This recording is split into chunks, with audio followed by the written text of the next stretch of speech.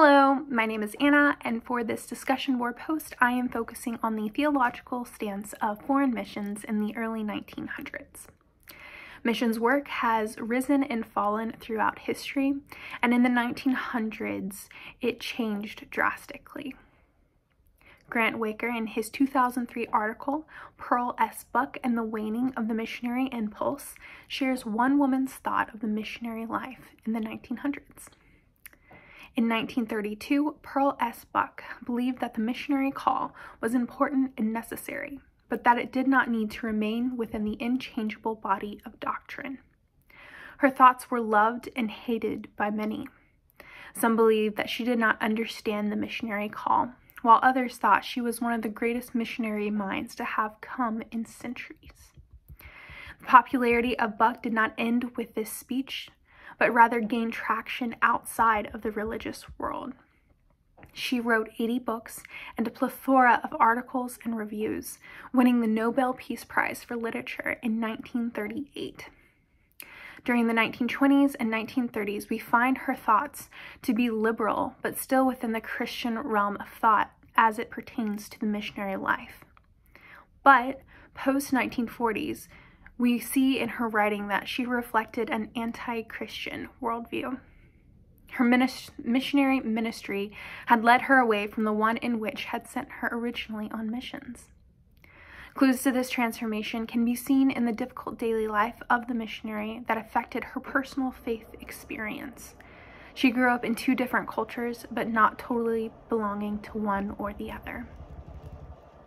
Although her life was fraught with many difficulties, in essence, her life was not unlike many other Victorian Christians who released hard doctrine for the preferred modern thought.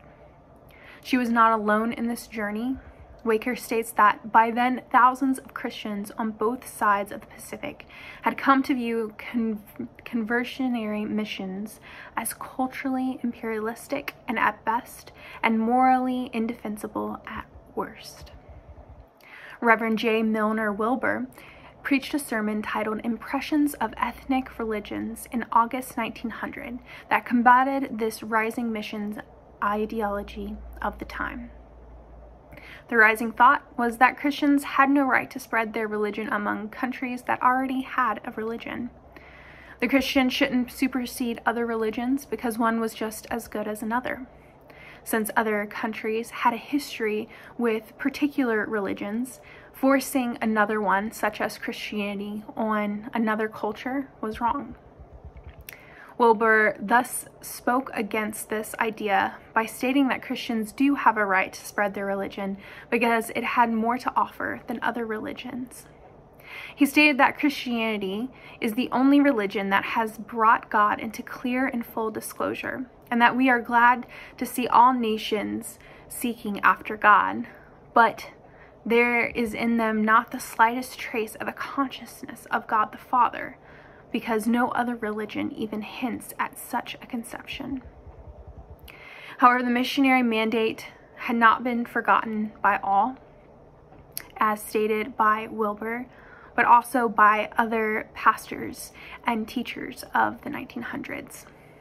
One man, Wilbur Owen Carver, a professor at the Southern Bible Seminary, published a book titled The Bible, A Missionary Message, which teaches the principles of missions and how it can be applied. The doctrine of the Bible had not been forgotten in regards to missions even in the early 1900s, but now had to face modern conflict, as it does today. Thank you.